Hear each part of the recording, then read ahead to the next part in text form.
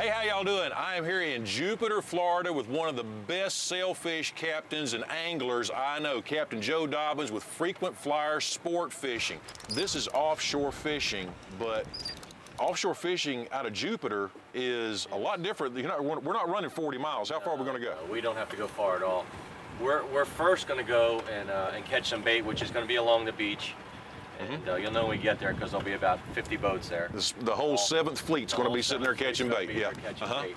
And usually we're looking at cars going down the street. That's how close we are to the beach. Now there's a reef out there, right? And that's what channels everything through. There is. There's a reef, and then we're so close to the Gulf Stream here.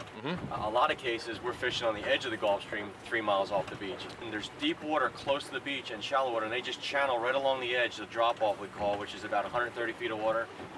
And they just kind of migrate right down there. The bait gets stacked in there, and you just make your drifts through that area. And, right, that's where the kitchen's at. That's where it's at. Yeah. All right, good deal. Well, let's head to the kitchen. You got it.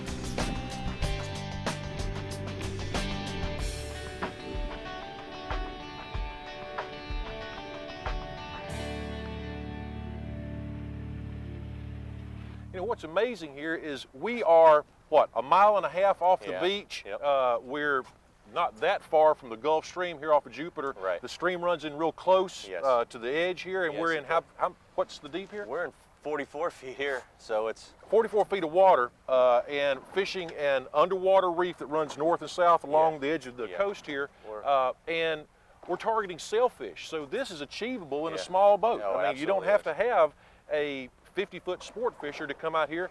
The great thing is for the small boat angler is it's a quick run to the fishing grounds. You're not burning a lot of fuel. And you know, we're within shouting distance of the beach, so at lunchtime you can run in and grab a sandwich and come right back out and fish again. that's right.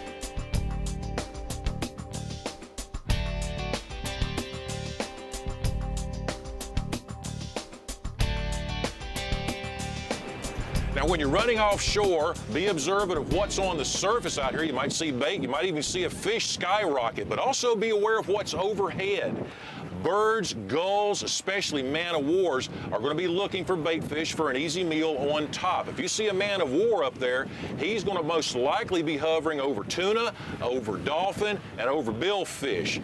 Now, the way to work that is to get ahead, get upwind of the man-of-war, and then let the wind drift you back down right underneath where he's at, and you'll usually see the bait working down there. You can pitch your live bait and hopefully have a shot at a billfish.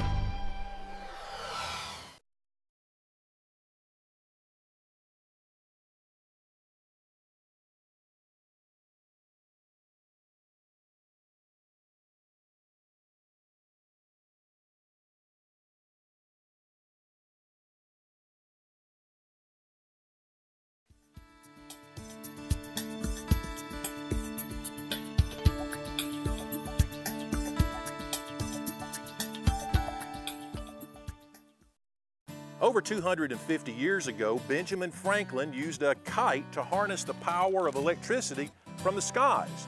Now today we're going to use a kite to harness a different kind of power, the power of a skyrocketing sailfish.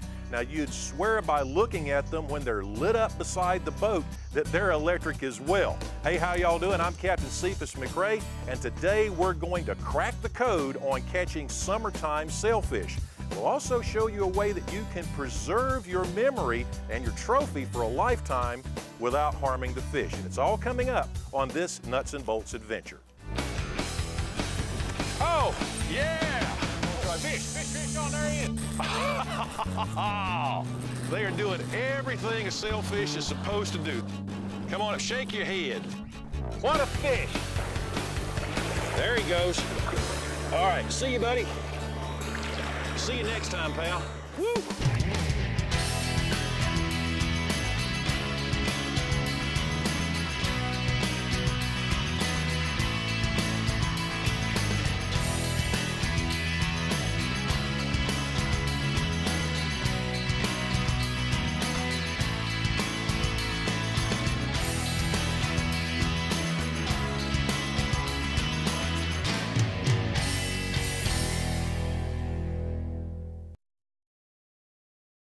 When you've got the fish of a lifetime on the hook, you'd better have a fishing rod that can handle the job.